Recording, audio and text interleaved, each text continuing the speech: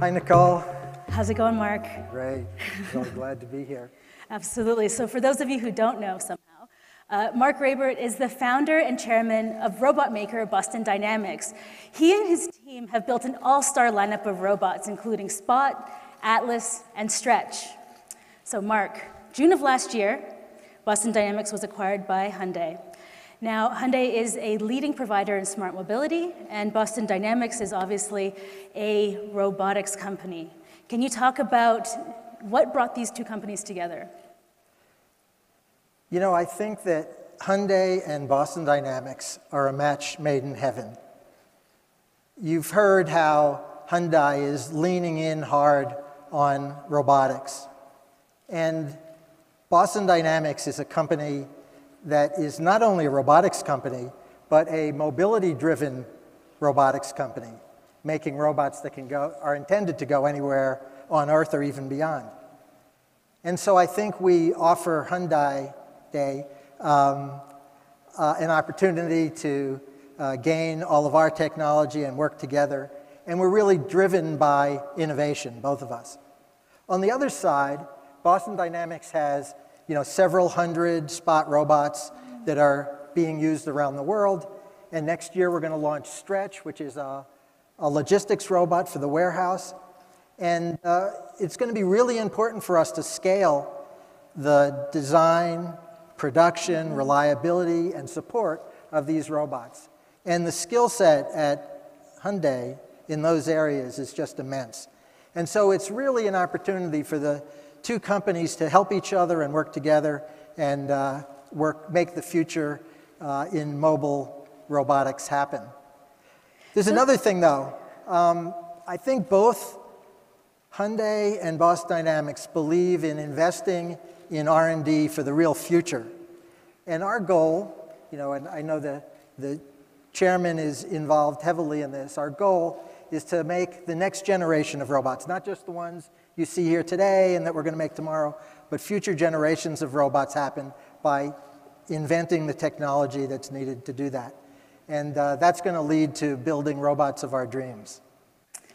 So as technologies continue to advance, how do you think that robots are going to be able to work together with humans? We're working on the concept of companions.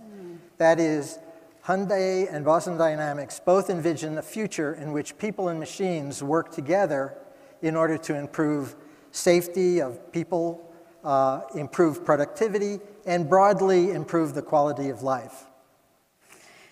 So when we look at the future and we kind of look at where robots are going to go next, robots can go places that humans cannot.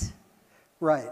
Well, in order to achieve that vision of companion robots, we're going to have to create technology like the technology that's in Spot, the robot out here, and the other ones we've been showing, Stretch and Atlas, that we call athletic intelligence. That's the ability to balance, to climb stairs, to move in any kind of terrain.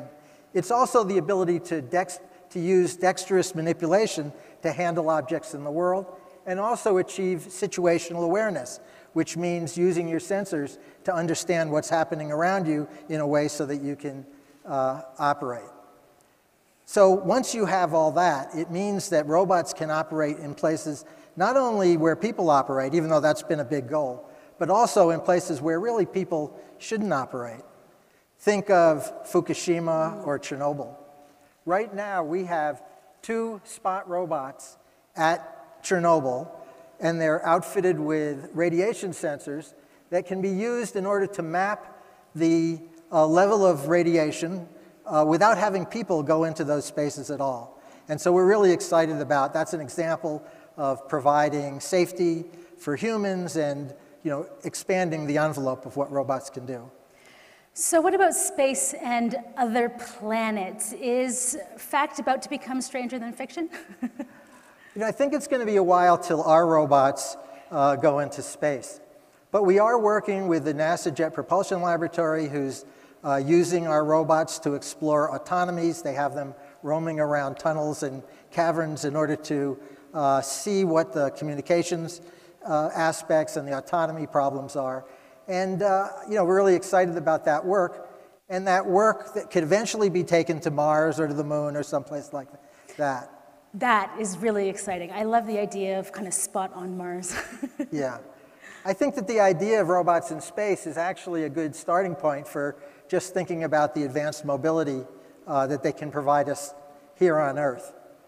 We plan to introduce advanced robotic technology into a wide variety of mobility systems, from directly into robots themselves, as we've been talking about, but also into cars and into urban air mobility vehicles, and maybe even into machines designed for direct human mobility. Okay, why don't you unpack that last term for me? What exactly is direct human mobility? You know, our colleagues at Hyundai are exploring the idea of wearable robots. I think here's a picture of one of the early models.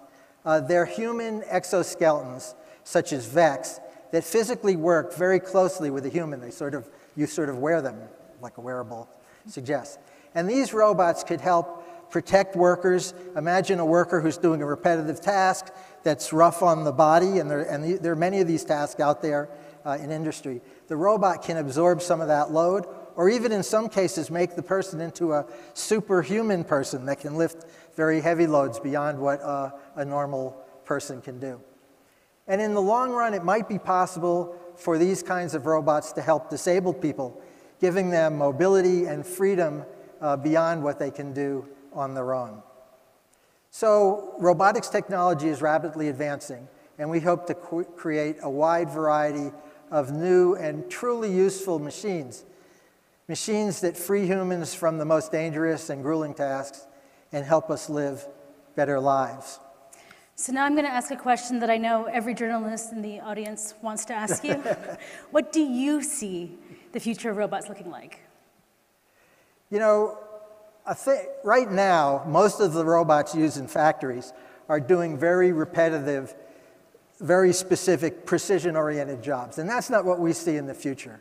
We see a future where robots become much more intelligent, much more useful, really contribute to productivity and safely, and become a part of our everyday lives. Well, Marc, thank you so very much for taking the time to join us on stage. You've given us a lot of new perspective on robots. Well, thanks for having me here. So thank you so much.